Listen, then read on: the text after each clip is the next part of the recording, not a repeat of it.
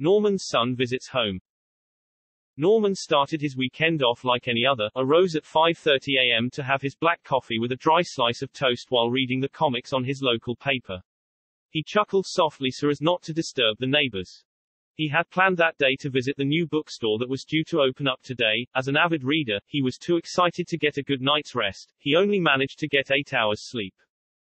The morning drew on. I suppose I better get ready to head to the bookstore, said Norman to Norman. Just as he'd finished lacing his shoes, Norman stopped dead in his tracks. Asterisk, what if I don't like any of the books? Asterisk, Norman thought.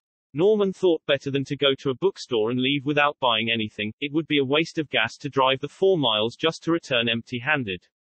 He had considered walking instead, but he heard there is a small chance of rain. Better not risk it, Norman sighed. Just as he had finished tidying his shoes away on the shoe rack, the doorbell rang. Norman jumped. Asterisk, who could that be? Asterisk.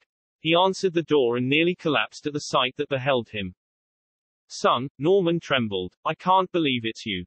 Hi Dad. I just wanted to give you a surprise visit. I've not been a great son over the years, I realize that, and I've come because I miss you and I want to make amends.